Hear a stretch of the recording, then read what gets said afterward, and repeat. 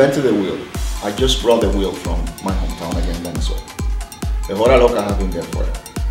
So when I started my business, I always, when I came to this country 30 years ago, I thought that when I was gonna have the chance, I was gonna definitely, make it part of what we were doing. And easily enough, once I started, I introduced the Hora Loca in 1999 to the society, to the US. The US didn't know anything about this. So with my band and everything, then, I just started bringing people to do some samba, to do some, like Cuban Havana type of themes, developing all this, explaining to people what the Hora Loca was about. Nobody knew what the Hora Loca. Let me tell you something, Mariali. I want to tell you a little bit about this, the industry, the wedding industry specifically. The wedding industry was only the catering manager at the hotel in charge of the event, the banquet manager serving the food. And there were only, I'm talking in regards to South Florida, only probably 10 or 12 wedding planners. That was it.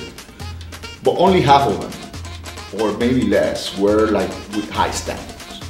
Say that they were helping the bride and doing everything, coordinating for them that everything goes properly, accordingly, right? But back then, the brides were not hiding. They were not hiding much of many wedding planners. So the catering manager was the one actually in charge of the wedding. So she had to deal with a lot of things. So when I saw all the mess that was going on when I started my business, I started only with my band. Back then it was Miami's band.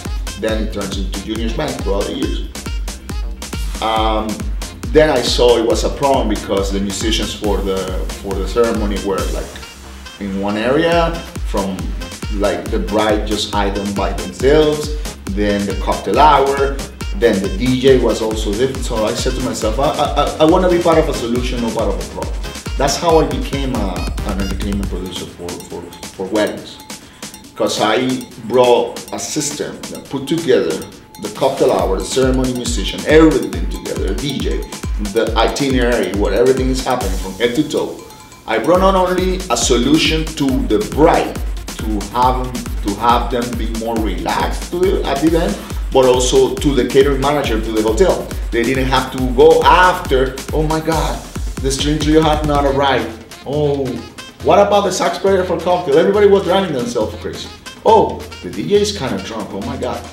So I brought solutions. You simplify. Ethical solutions and organizational solutions to everybody. So I have an agenda, everything that I'm doing from head to toe, what time is arriving, who, what are they doing, how they're dressing. Everything is about preparation. Everything for me is about preparation. And that's what we do in Junior's Entertainment Group. So that's part of what set us apart. But yeah, so coming back to it, yeah, definitely I integrated the Hora Loca, but again, I integrated in an organizational way. Part of everybody knew what to do, even the bride and groom, even the families. So everything is about organization. Yeah, but yes, the Hora Loca, I brought it to the market.